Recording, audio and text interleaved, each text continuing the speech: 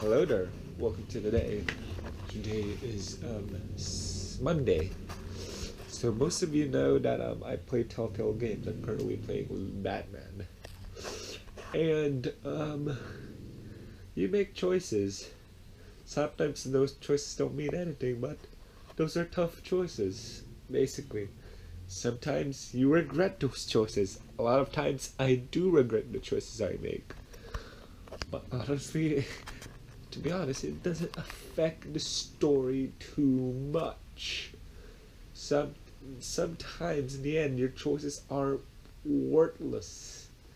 Yeah, sometimes your choices end up being pretty worthless. That sucks, but oh well, who cares in the long run? Because it's a game and I enjoy them anyways. But yeah, it is noticeable in a few games because, for example, a minor spoiler from The Walking Dead, you pick who dies, of which of two. Who? All right, there are two characters. One dies, the other one lives.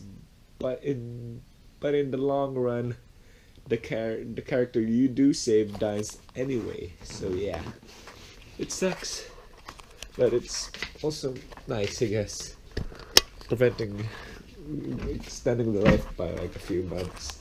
So yeah, that's it. That's it, guys.